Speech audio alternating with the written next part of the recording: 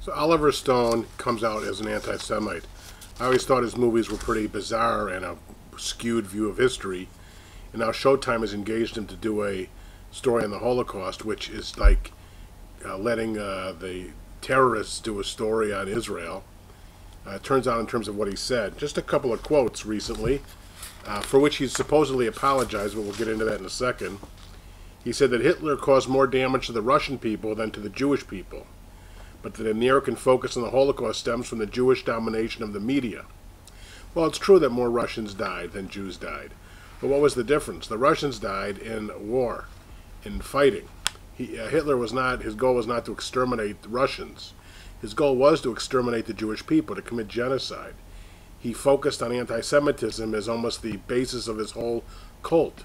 He was a maniacal mass murderer, trying to destroy all the Jewish people.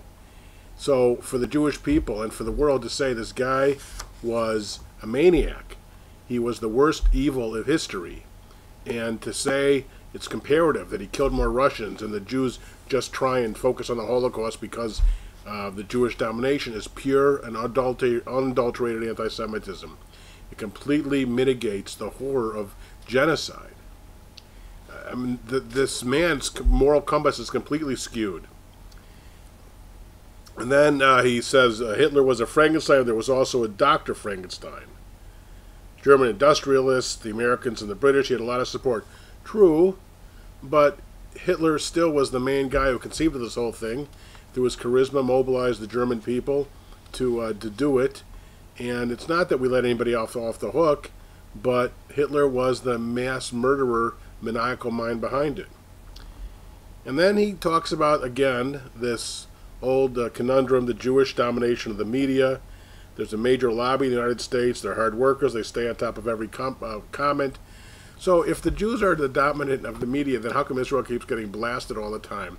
It's completely nonsense. You go down the list of the NBC, CBS, ABC, CNN, all the major newspapers. Who are owned by Jews? Which ones?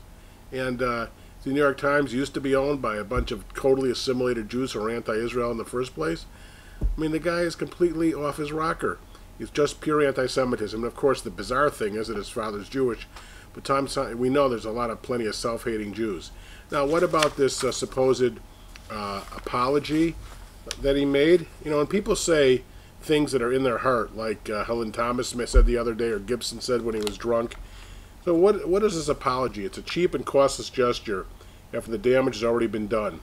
He impugned the honesty and integrity of hundreds of scholars who have devoted their careers to studying the Holocaust when he said that he asserted that the Jewish control of the media is preventing an open discussion of the Holocaust. Holocaust has been discussed ad infinitum for 60 years, and every aspect has to be analyzed to understand how a society could do this. So I would suggest, first of all, everybody get out a pen and write this name down. Matthew, Matthew, Matthew, 2 T's, period, blank, blank, at showtime.net. And email him and tell him, he's the direct president of Showtime, that it's completely bizarre to hire this guy, Oliver Stone, to direct a show on the Holocaust. He's a pure anti-Semite. And then I would say never, ever, ever see another Oliver Stone movie. Alexander, Nixon, JFK, Born on the 4th of July.